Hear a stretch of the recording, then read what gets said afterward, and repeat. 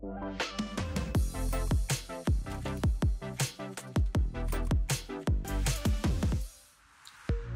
everyone, Clifford Bennett, Chief Economist, AZY Securities, and I trust you're having a good day. Now, I have a subject that's not easy to speak about and has certainly been given, because of that, been given scant coverage in the Australian financial media, or any media at all really, as it has to do with, of course, national security here in Australia, or the perceptions of that. And it relates to, of course, the growing geopolitical tensions in the China Sea, and in particular reference to Taiwan. Australia has recently joined a new treaty, which was very much about the old First World of the UK and the US, and Australia locking into that in terms of nuclear submarines and nuclear submarine bases, immediately providing access to our bases and developing our bases for nuclear submarine visits here in Australia, whilst having a very long lag time of 10, 15, perhaps even 20 years before Australia gets a nuclear submarine. Coming on top of that has been just released in the last week, the Defence White Paper, which showed that the Australian Defence Forces were not fit for purpose. Now, this is something a lot of us have been alluding to for quite some time, so that wasn't really a surprise. Australia's Defence Forces do need a major shake-up. And to their credit, they've been doing as well as they could with the existing structure, but it will be good to see them move forward. Now, what's difficult to speak about, but all traders and investors really need to be aware of this, because for all we know, it could become a dominant issue moving forward that really determines fully 100% what happens with, say, the Australian dollar or the Australian equity market for that matter. So it does need to be discussed, because not to discuss it is to do a disservice to traders and investors on what they need to be just at least aware of at the margin, if not focused on. And that is that if we in Australia had a nation building against a big military buildup in relation to us, we'd be a little bit upset about that. And while China is, of course, involved in a massive military buildup, China already has, in case you weren't aware, China already has the largest navy in the world. And is continuing to build.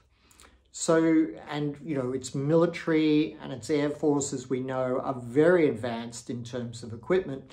In fact, the Chinese have hypersonic missiles with, I believe, a range of around 2,100 miles already deployed, both land and sea, well, I'm not sure about the sea, but certainly deployed on land, missile launchers. While the US conducted a test of its budding hypersonic missile near Hawaii in the past 2 weeks, and it fell into the ocean, or something went wrong. So the US does not possess these weapons. No other nations on Earth possess these weapons except for Russia. So the Chinese have a powerful military buildup. The thing is, their military buildup is about their place in the world as a superpower and a government of 21% of the world's population. Is their build-up disproportionate? Perhaps, but only at the margin, because if you're a nation representing over a fifth, nearly a quarter of the world's population, it's only natural that you need a significant military capability. I'm not saying it's right, I'm just saying one follows the other, and that's been the nature of the world since human beings, first developed fire. So nothing's going to change with that matter, and that's just how the world functions. Every nation on Earth has a military capability it thinks appropriate to its circumstances. So China, what I'm trying to say is China's military buildup is not aimed at Australia. But Australia's military buildup, I'm not sure, it does seem to be related to China. Well, it certainly seems to be related to fitting in with UK and US military capabilities. I think that's probably the most accurate way of describing Australia's military buildup. Now, I'm not saying a military buildup is inappropriate or wrong. I'm just going to now say the things that are uncomfortable for many people to say, and that is this not only is looked on with unhappiness in China, but it has to make and is making, and this is really the point I'm making, it's not China's response, this is the point I really want to make, is that around and amongst money managers the world over, from India to, to Geneva, to the US, to the UK, to the Middle East, it's making people wonder how exposed Australia could be to a conflict. And even before that point, it's making money managers, fund managers, investors around the world wonder if this is not going to derail some of Australia's exports, both mineral and agriculture, to China. Some of Australia's economic relationships with China could suffer as a result of these particular developments. So is that really a good thing for Australia's economy moving forward long term? If there was a threat to our own nation, then obviously we should definitely be building. And some people think that is the case. I'm not sure it is actually myself personally, but that's just a purely personal view. But it doesn't matter what your view is on the military buildup. It doesn't matter what your view is on the China view of that military buildup or your view of the Chinese buildup. What I'm talking about here is that there's going to be a slight pause for thought among global investors regarding the sense of overly investing in Australia. There, I've said the uncomfortable thing. And I remember there was one article that did occur recently, and I can't remember quite where it was now, but there was an article about suggesting that Australia risked becoming the Ukraine of the South. Now, I don't think that's the case at all. That's definitely not the case. That's a non-starter. But it stretches the mind in a way that makes us aware that global investors would rethink their Australian investment. Now, they're not going to pull their investments out of Australia based on this, but the future flow of trade to China could be diminished to less than it would have otherwise been. And that includes both mining and agriculture. China was already and now will increasingly look elsewhere for anything that it currently gets from Australia that it could get from another country, for instance, such as Brazil.